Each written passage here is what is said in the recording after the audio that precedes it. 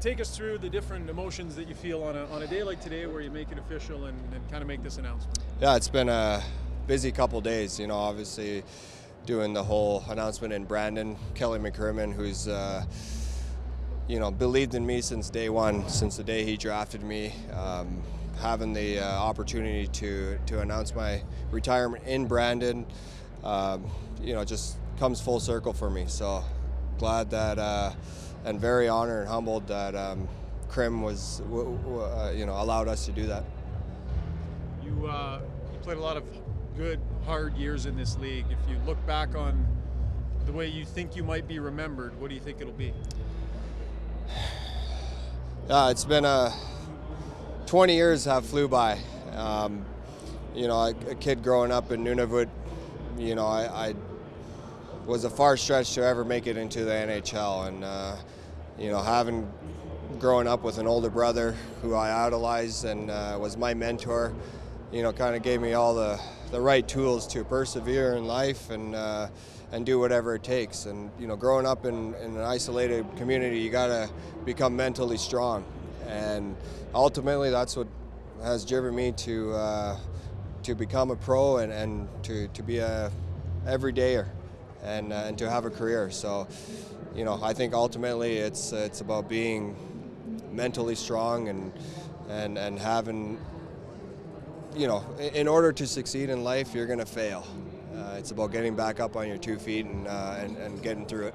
Jordin, you've had quite the support in the Indigenous community, and now obviously a local guy, Ethan Bears, also in the Oilers organization. What kind of inspiration do you kind of hope to provide to the next generations, being one of them?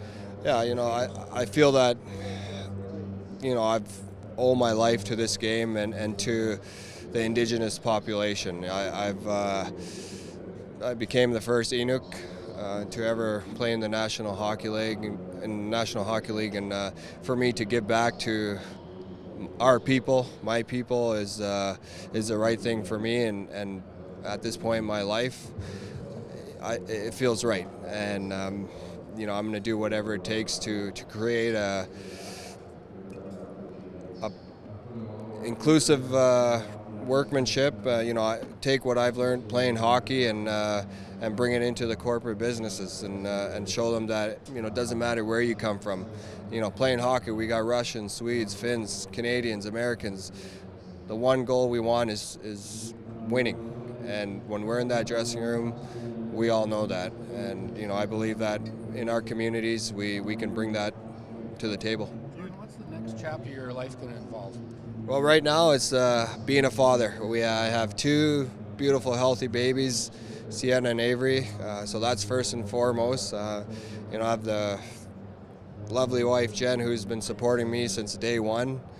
We've gone through a lot of ups and downs. So right now I'm gonna take the next few months to soak it all in. I'm walking away from the game at peace with no regrets. What's the best memory of all of you done on the ice? Becoming the first Inuk to ever play in the NHL, October 9th, 2003 versus the Anaheim Ducks. And obviously David Poyle and Barry Trott's given me the best gift of my life, and that's when I entered rehab. I've been sober now for almost 8 years, and it's given me 8 more years on my career. So I couldn't thank David Poyle and Barry Trotz for giving me that gift. You jammed a lot into a career. You got in fights, you scored big goals, you had your alcohol problems, you overcame them. If you could change anything, would you change anything? Absolutely not.